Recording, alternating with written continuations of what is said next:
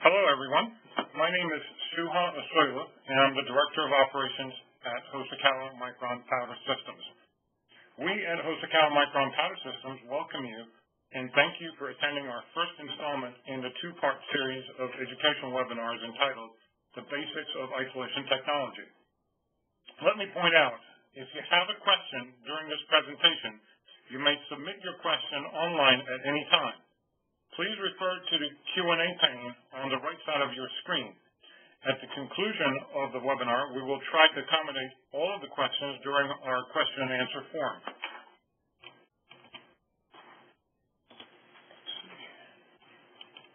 Okay. Hosokawa Micron Powder Systems is a division of Hosokawa Micron Group with headquarters in Osaka, Japan. We are the global leader in powder processing equipment with over 1,500 employees worldwide, production facilities in 5 countries, and 12 research facilities and state-of-the-art test centers.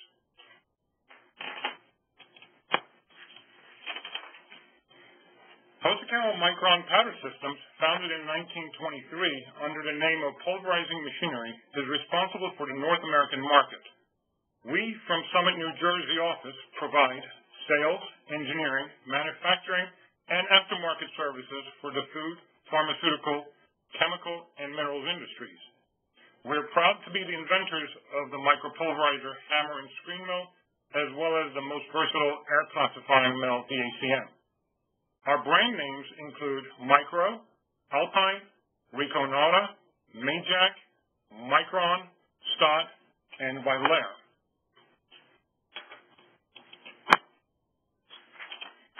So, what is containment? In the context of our discussion, containment is the separation of products from the operator or the environment. The reason for containment could vary, but primarily it is to protect the operator in case of toxic or highly potent compounds. Alternatively, the goal could be to protect the product when dealing with sterile products. Finally, there could be a requirement to accomplish both when working with sterile products that are also highly potent. During this presentation, we will concentrate on containment as it relates to protecting the operator. This could range from general housekeeping in order to isolate the operator from excessive dust to minuscule amounts of product when handling highly potent substances. Just to give you an idea, a 1 grain of salt would be in the range of 50 micrograms. Hence, an OEL of 50 micrograms per cubic meter over an 8-hour time-weighted average would mean that an operator cannot be exposed to no more than a grain of salt during their 8-hour shift.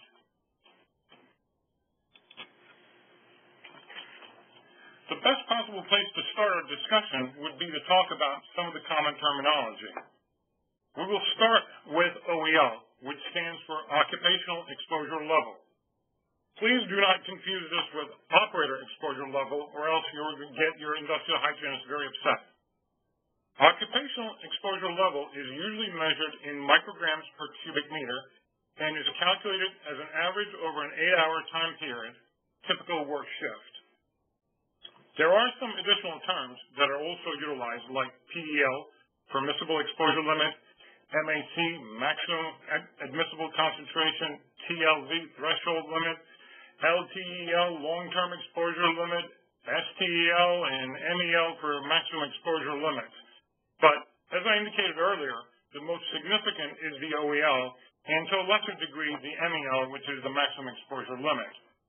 Here, just to give you an idea of what OEL really stands for, we can take a quick look at this example that I have on the slide, where if you're in an environment that has contaminants in your work area of 60 micrograms per cubic meter, and your operator is going to be working in that environment for a total duration of 6 hours, you can calculate the 8-hour time average, OEL, by taking that 60 micrograms, multiplying it with the 6 hours working time, and then dividing it by the 8-hour period, which gives you the 45 micrograms per cubic meter.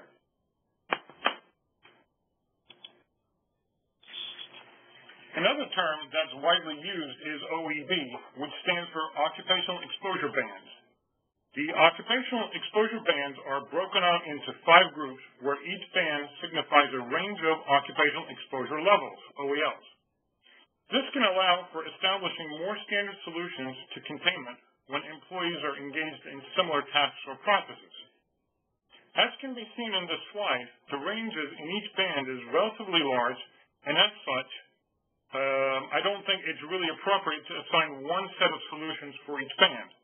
Rather than trying to come up with a containment strictly off an OEB, it might be more advantageous to review the process, i.e., the duration of process, number of cycles of a given process in a given time interval, and finally, the OEL of product as well as the product exposure potential, which directly relates to how fine and dusty the product is, in order to determine what the best containment solution possible. You will see in the next few slides that we have also introduced an OEB 6, a sixth category, to isolate the OEL levels below 10 nanograms, which will allow for a better definition of solutions in this low containment range.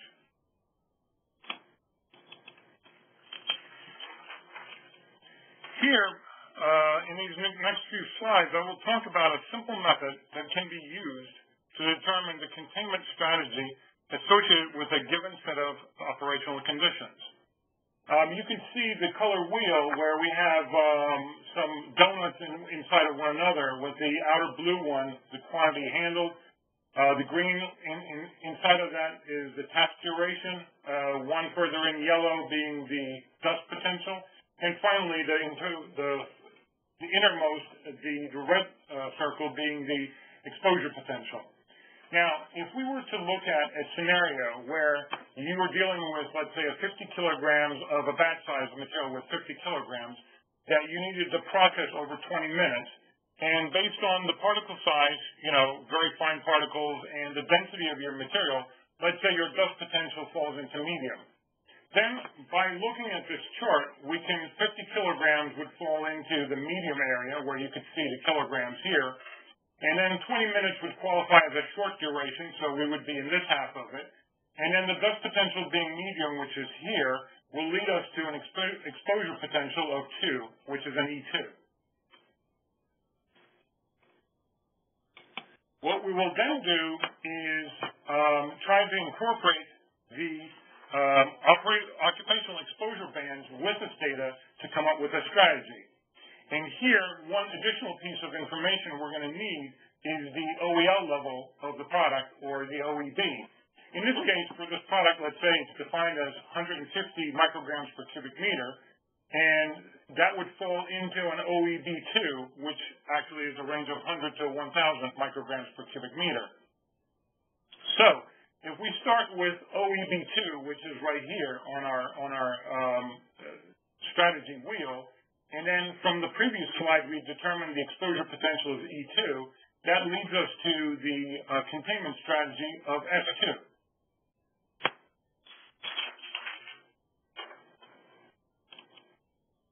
Now, what does S2 mean? And this chart basically itemizes different containment strategies depending upon what class of strategy you fall into. In our case, we ended up with S2, which meant a local exhaust ventilation or a laminar flow booth. And again, there's general ventilation, downflow booths, closed handling of isolators, and robotic handling. So different levels requiring different strategies.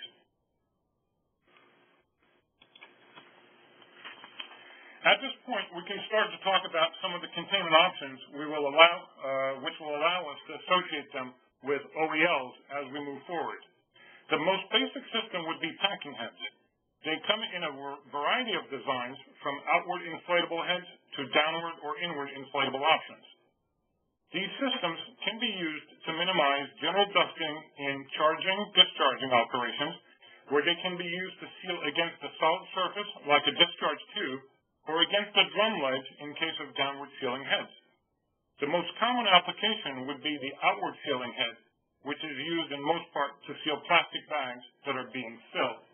And here, just to point out, this is a downward inflatable head that could seal against the rim of a drum. Here you can see an inward sealing head where the inflatable section is going inward, so if you drop a tube inside of here, it will seal against that. And this is the outward sealing head, which we'll talk in more depth about. And the last one here is a pneumatic mechanism that moves the gasketed surface up and down, with a flexible connection so that you can seal against, again, a flat surface.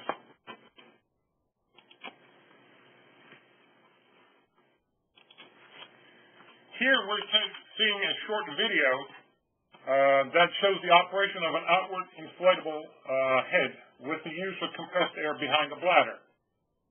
There is an internal passage to the side exhaust connection, which can be tied into a nuisance system and facilitate in removing the displaced gas for the container or the bag that's being filled.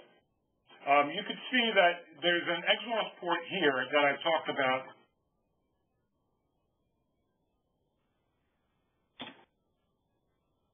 And there's an exhaust port here that you could see where the gas that gets pulled out from the displaced gas and can be exhausted out to a nuisance system. And additionally, there could be an additional connection which could bring in purge gas to equate the balance below and above the packing heads.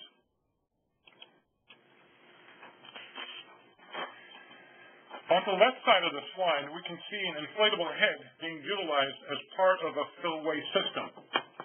This setup, as shown, is typically used with a lined drums where the operator will pull the liner up and around the sealing head. Let me just point that out. Let's see. Here we go. Around the sealing head, at which point the bladder will be inflated to create the seal, allowing for dust-free filling. And here you can see the operator pulling actually the bag around the sealing head, which then he will activate the bladder to inflate and seal against that plastic bag.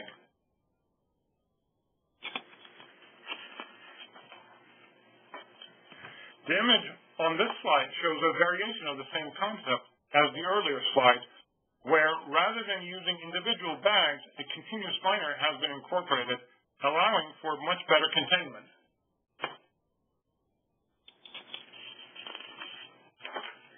It is worth talking a little bit more on continuous liners, since they can provide a high degree of containment in a simple and economical fashion.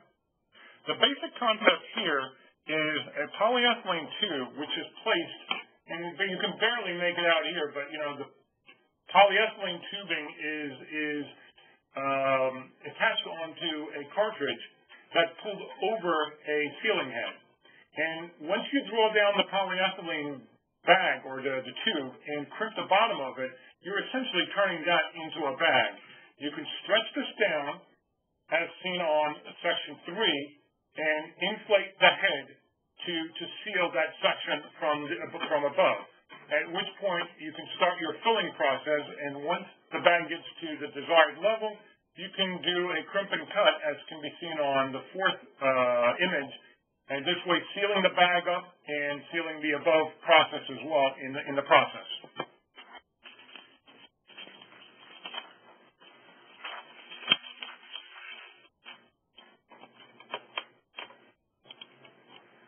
This slide takes a closer look at the double crimp and cut technique utilized with most continuous liners. People have opted to use two separate tie wraps after duct taping a section of a bag, but these will not produce the proper level of containment the technology is capable of.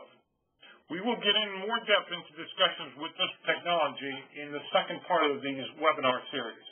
But in general, there are special crimp tools available to point out, special crimp tools available with a slit in between, where there is a special tool, again as shown here, that's used to squeeze it and form a very, very tight connection, and then a separate cutter that will allow you to cut in between those two slits, allowing for two sealed off sections, each one of them coming with a cap so that you can cap them off, as you can see in this last picture, that would seal off that area and maintain high levels of containment.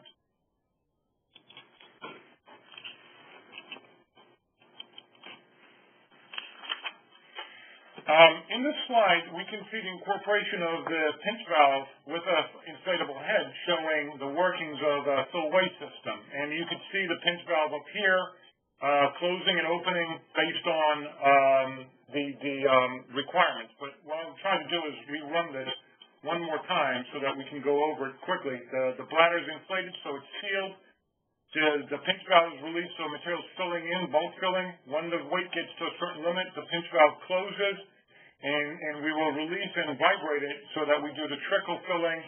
And once the operation is concluded, the pinch valve will close and the inflatable head will deflate, allowing for the bag to be removed.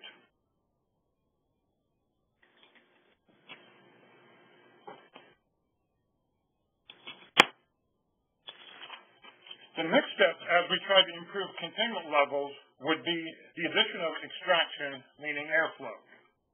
This could be done with either simple local extraction or laminar flow booths that encompass the process. These devices, for the sake of simplicity and economy, do not have any local filtration, nor do they have the suction source. They rely on existing plant nuisance systems for filtration and flow. Laminar flow booths are typically designed to fit around the process with no room for the operator. They work off the principle of providing a steady stream of airflow across the dust zone away from the front where the operator would be located. The reason for laminar flow is to prevent or minimize turbulence. Setting up a 90 feet per minute velocity provides the airstream the ability to carry the dust particles while not creating a turbulent flow, which would cause the dust particles to move in an unpredictable way, causing containment issues.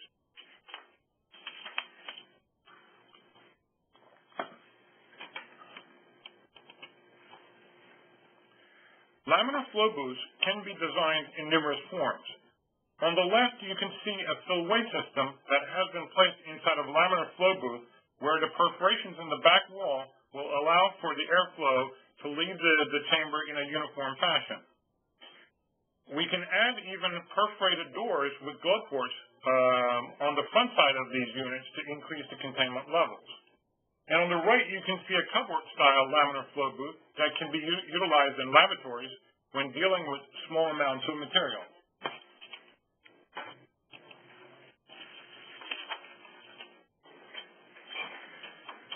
Even big bag filling stations, or IBCs, can be placed inside of laminar flow booths. In the photo shown, you can see a dual-station filling system with a downward sealing head. Here you can see the downward sealing head with the expanded expansion joint there. Excuse me. Notice that this is a pneumatic head with a solid sealing surface that is lowered onto the inlet port of the container, which can be seen on the right side.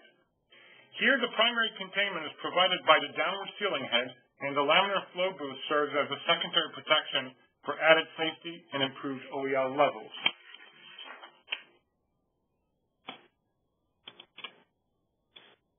As mentioned earlier, the biggest advantage of laminar flow booths is the fact that they have a very simple design and hence are economical solutions compared to some of the alternatives. The fact that the airflow is once through will allow for them to be used with solvents and fumes. There are some disadvantages like every other technology. Due to the set velocity requirement, if the units are large, it will require high volumes of airflow, which could become a problem to an existing nuisance system. Additionally, the air flowing over a process area is coming from the surrounding environment, which could contaminate the product depending upon the air quality in that environment. If we were to take the laminar flow concept one step further, which is forming an actual working environment where the operator as well as the process is in a laminar flow environment, we would end up with a downflow booth. As the name indicates, the laminar flow is in a downward direction where 85% of the total flow is recirculated to allow for 15% bleed-in from the lower part of the booth. And you can kind of see that here where about 10 to 15% comes from below, 85% coming from above, and circulating up around. And then that 10% that makeup is coming below is exhausted out into the environment from the top of the unit. And the reason for this is to make sure that, we don't have any particles as they're being carried downward, that they're also carried to the side where the site filtration is. These units typically come with 3 stages of filtration. And the first stage is typically a disposable coarse G4 panel filter, which can filter out 5 microns coarse of particles. That's located located right here on the back panel. The filter that follows this is typically an F8, which is rated for 1 micron filter. And then after the blower, there'll be typically a HEPA stage, which is an H13, H14, to make sure that the recirculating air is contaminant-free.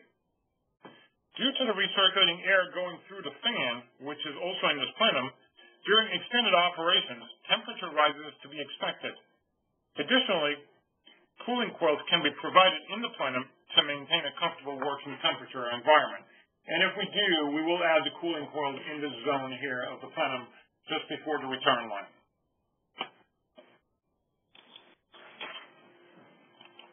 In this video here, you can see the airflow patterns in a downflow booth, and you can see, again, 90 feet per minute velocity downwards, and slightly higher velocity on the very lower section carrying the material to the panel filters on the side.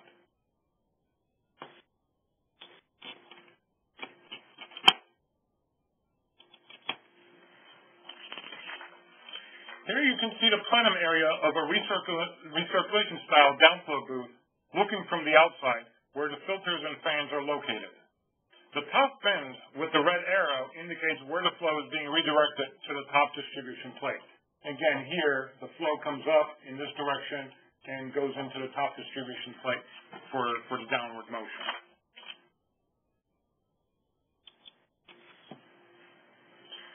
Although the majority of downflow booths provided will be recirculation style, in cases of solvents or toxic fumes are part of the process, there are once-through designs available. These units are very similar in design, yet slightly taller and are a little more expensive due to the additional fan on the inlet side. Here you can see the additional fan on the inlet side. Just as the recirculation style, 90% of the total flow is blown in from the top, while the remaining 10% comes from the lower front section of the booth. Again, here is the 10% coming in, and the 90% coming in from the top, allowing for dust particles to get conveyed to the panel filters and out of the process zone.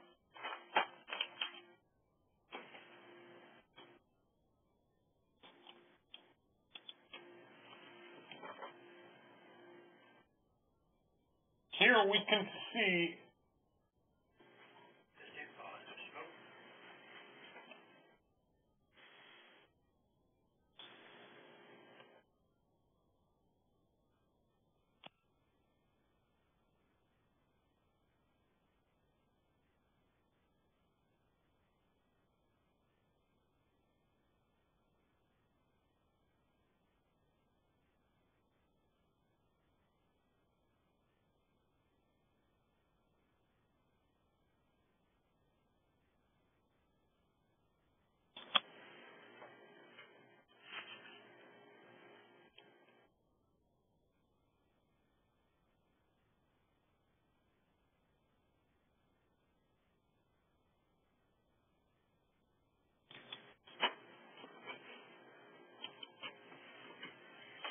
here we can see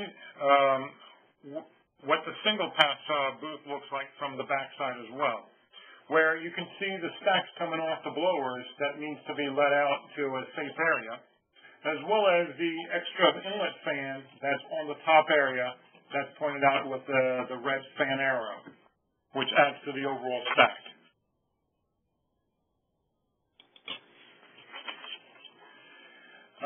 These booths, whether they are recirculating or single pass, are custom designed for project requirements. Anything that is needed can be designed into them, but extra attention must be paid to the cleaning procedures, since any crevice or ledges that is formed in the booth is going to add to the cleaning time as compared to a clean straight wall design. And here you can see that we can build in shelves, we can build in internal shelves, drawers. So anything is really possible, but again, cleaning is going to have to be thought of, because when you're dusting in this area, there's potential for extension of cleaning times. As with any other containment technology, proper operating procedures need to be followed in order to get the full benefits these units have to offer. The key issue will be to keep the process or the dust source in the identified working zone and never to stand between the dust source and the back filters. Additionally, since the laminar airflow is downward from the ceiling, if the dust source were to be kept below the respiratory zone of the operators, the chances of any dust particles rising up will be minimized. And you know what, I will show you in the next upcoming slides, but all the downflow booths on the internal walls, side walls, you will see a red line indicating the working zone inside of them where the process needs to be kept in. Since the laminar air movement is key to the performance of a downflow booth, the operators need to be very careful in their movement, limiting how fast they move, not to disturb the environment. Now again, this is not just walking, but even the hand movements and arm movements are very critical so that no turbulence is created, which could again cause particles to rise up to the breathing zone of operators. Aside from the air movement that provides the primary protection, mechanical separation between the dust source and the operator could improve the achieved containment significantly. Mechanical protection can come in the form of a solid plexiglass shield to flexible curtains to pivoted panels with globe ports that can move in 5 axes to provide ultimate mobility while keeping the product away from the operator.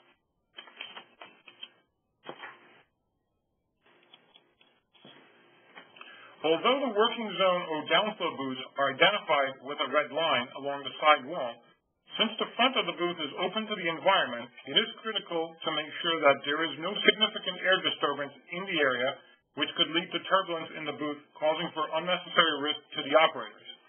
Again, if you're locating your downflow booth close to an outside bay door, or if you have very heavy traffic, forklift traffic in front of it, these are things that are potential sources that could cause problems for disturbing the air patterns inside of a downflow booth. In the case where this can present a problem, adding panels or doors where possible would eliminate this potential risk. It must be noted, though, that these doors will add access restrictions which are not very desirable either.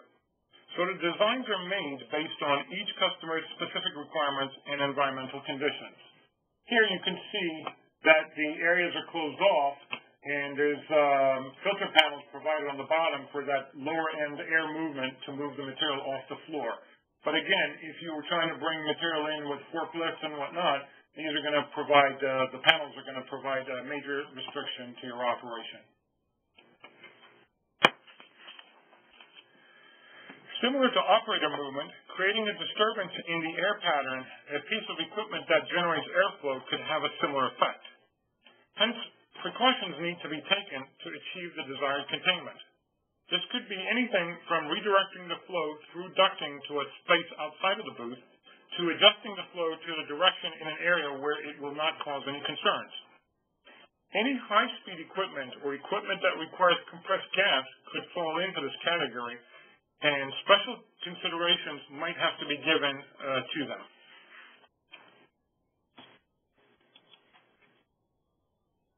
To review the benefits of downflow booths, they provide self-contained work zones that could sustain OEL levels below 5 micrograms per cubic meter with proper operating procedures and supplemental measures like continuous liners and safety screens. In general, this technology is not meant for open handling of any potent compounds since the inlet and outlet from these workspaces are not restricted, hence leading to a possible contamination of the surroundings. They do cost more than laminar flow booths that we reviewed earlier, and the onboard static filtration systems do have a limited dust capacity. There are instances where reverse pulse filtration can be incorporated in the plenum area, but this would have to be evaluated based on material properties as well as the final dust loading required.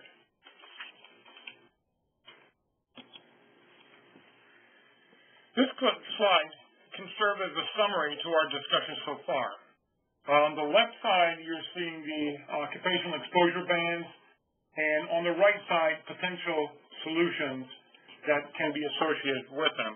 And this could work as a quick reference chart to give you an understanding of what type of containment solution you're going to need. Now, you can see in this chart that downflow booth is called out in several places, So it could be in an OEB2 environment, OEB3 environment, OEB4 environment. So this is just, like I said, a cheat sheet basically to give you a very crude and general idea.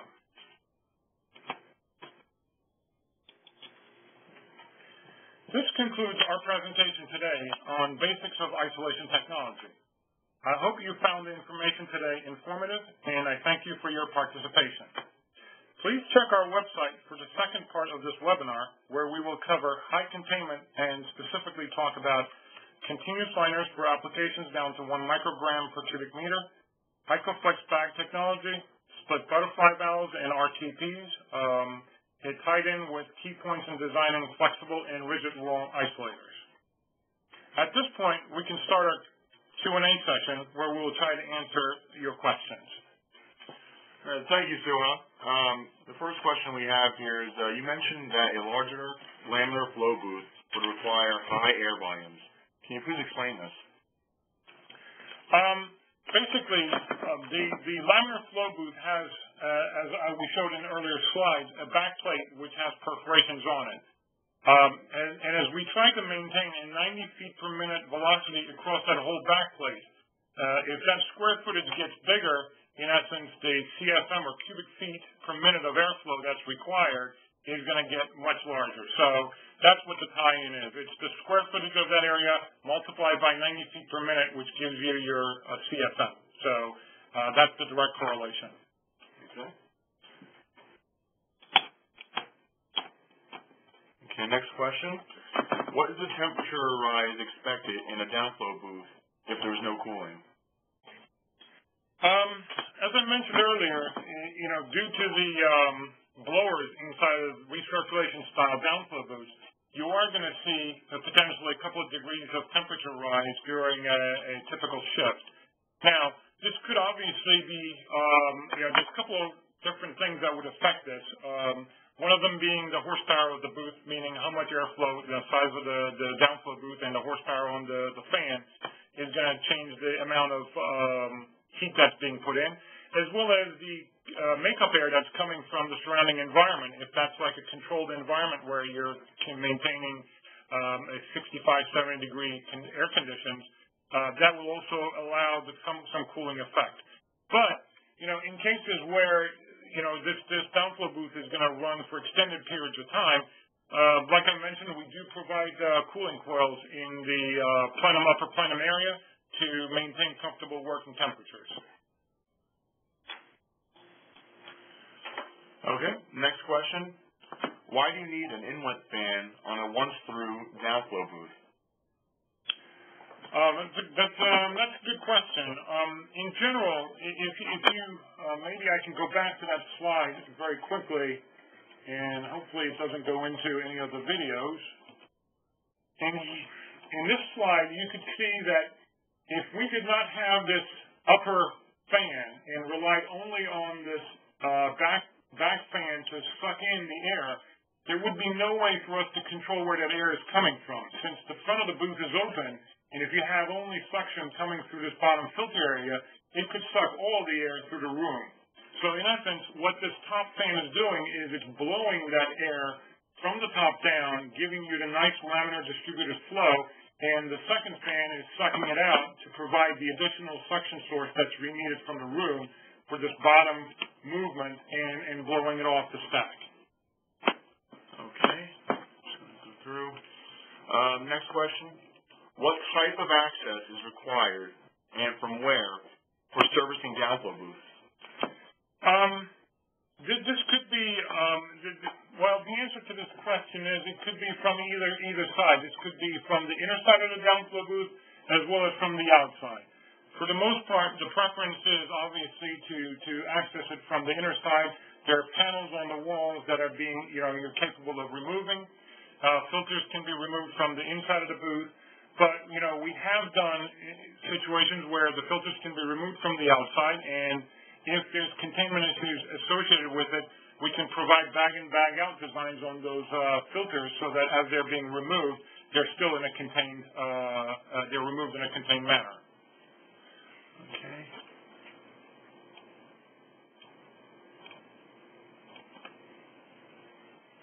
All right, Next question.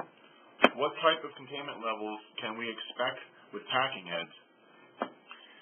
Well, the answer to this question is kind of long-winded, but in generic terms, just a basic packing head is going to give you a containment level of about 1,000 micrograms or 1 milligram per cubic meter. Now, combining this technology with other technologies like extraction systems, continuous liners, downflow booths are going to improve this technology all the way down to 1 microgram. So again, it's partially the number of cycles that the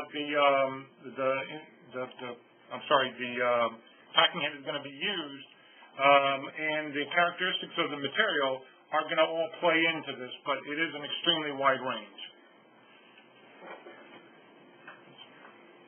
Okay, next question. Where can I find out the OEL levels of given products? Well, typically, the OEL levels are provided by, each company's safety group based on the product characteristics. There are some established values, but in the most part, we rely on the customers giving us the OEL levels based on their experience and testing that they've done on products. Okay. Next question. Someone wants to know, is there an OSHA regulation related to operator exposure? Actually, there is. And you know what? Maybe with the previous question, this also might relate to that. OSHA has a regulation, CFR 29, Part 1910. I believe it's subpart Z. Which has quite extensive information, and there's a list of OELs listed for certain particles and exposure levels associated with them for operator protection. Okay. Next question. I've heard the term ppm being used for containment. Is there a way to correlate that to micrograms per cubic meter? Yes, there is. In essence, ppm, which is parts per million, is basically it's milligrams per kilogram. So if you know the density of the product, you can multiply that with the ppm value, and that will give us milligrams per cubic meter, which can then be multiplied by another 1,000 to give us micrograms per cubic meter. Now, if this was, solvent, the story is a little bit different. Then temperature, pressure issues come into play, and the conversion is a little bit more complicated, but still, there's a direct way of converting. Okay. Next question. Are there any restrictions on the size of a downflow booth? In general terms, there is not much of a restriction on the size of downflow booths, but if the height of the downflow booth goes above a certain height, to maintain or not to disturb the downward laminar flow, we do provide laminated curtains on the front side, protecting a certain upper portion of the front entrance area of a downflow booth. But with that, they can be built fairly tall. As far as the other dimensions, you also have this working zone that I talked about earlier with the red line, and maybe we can, let me see if I can go back and see. And you can clearly see the red line here. And then if we go back a couple more slides, I think it's more clearly defined. You can see it right here. And this is, we try to keep this around 6 feet. And the goal is to make sure that on a scenario where the fan is pushing the flow up, you don't want this flow coming too far up to the front, because what's going to happen is if you extend this depth too far out, the farthest out portions might not get the best flow distribution. So we try to limit the working depth to around 6 feet. Okay. Well, thank you very much, Suha. This concludes the question and answer session of today's presentation. If you had a question that you submitted online and it was not answered, please note we will respond to you offline very shortly. If you have any other questions in the meantime, please feel free to contact Suha using his contact information provided above. We thank you very much.